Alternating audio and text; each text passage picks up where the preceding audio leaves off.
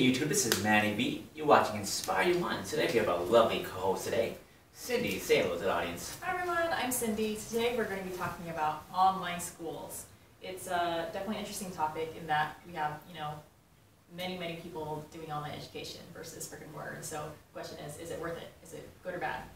Exactly. A lot of students out there are ending up with $50,000-$60,000 in debt, going to colleges such as ITT Tech to Phoenix University, and they're ending up with menial jobs out there. And a lot of recruiters are looking at them as if it's a complete joke. What are some of your thoughts on this particular topic? Yeah, so it's a shame. I mean, obviously the intent is good. I'm very pro-education for sure. And so we want to get that further education. But there are different ways to do it, and definitely going the brick and mortar route, national physical school, tends to be looked at a little better. So not to say an online degree is worthless, but given how much it costs and the time you put in, it may not match up what you have put in versus an actual brick and mortar school. Maybe more difficult to get into, but maybe worth it to try. Exactly. A lot of students out there are looking for the easy way out. Just go to 1-year, 2-year type of private colleges and end up with some nice fancy degree. However, a lot of students are ending up with $50,000, $60,000 debt. Student loans are $600 a month, and they're not getting any type of jobs. These colleges promise them a career in IT or wherever it's supposed to be, but they end up with no jobs at all. Whatever they study is pretty much practically useless. I almost got suckered into ITT Tech not too long ago, but after reading so many reviews and so many frustration of people, it's just madness how they bash the school, how they say they just pass anybody who's ready to pay a fee. It's just ridiculous. Whatever you learn is pretty much useless. And recruiters are just looking at these resumes with ITT Tech, DeVry, Phoenix University, and they just want to tear the paper apart or not even look at you. Yeah, I've definitely known recruiters and those kind of people who discuss this. So, just from personal experience. And by the way, we're not talking the physical schools, those great ones out there that happen to have online options. So I know people get masters from Cornell or that kind of thing, and there are people who want to do it in their spare time after their full-time job in the evenings. So we're not talking about those kind of colleges, but more the purely online. That's only online. Those you want to kind of beware of. So. Exactly. Education out there, it's definitely key to success in any type of industry.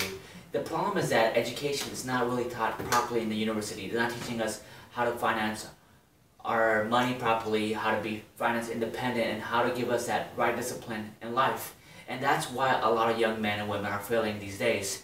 They go into these colleges, universities, getting this fancy degree, but they don't know how to function at the end of the day. And I think that's why the education system is failing in America.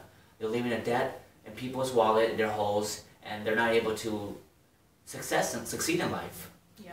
And another thing is, getting into some of those brick and mortar schools can be tougher for sure. You have to take like GMAT or GRE. It could be 6 months of studying or actual paying for classes to do that. But it's still worth it. It takes more work to get in, but it's definitely worth it. So put in that hard work. And if you don't get in or you don't do so well on the test, it just may be an indicator that it's not for you. And it's not a bad thing. We all have value. We all have different skills and strengths, weaknesses. But it'll be a good indicator if you should be going that route or not, or changing career paths or levels, that kind of thing.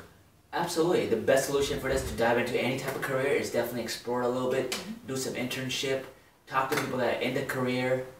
Just go out there a little bit and explore and see maybe if being a nurse is the right fit for you. You can start off as a pharmacy tech and see if you can learn the type of medicine or whatever it is.